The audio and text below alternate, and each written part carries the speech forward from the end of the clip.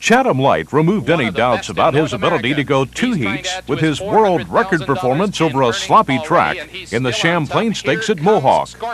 After winning his elimination, he came back to take the final in dense fog and track record 156.4. His 2-heat combined time of 3:54 sliced a full second off the old mark for 2-year-old Colt Pacers over a 5/8 mile track. Out of the fog they come, a 16th to pace, and John Campbell has Chatham Light driving. Scorpions trying hard up the rail, Skip Colleen, but the Champlain belongs to Chatham Light.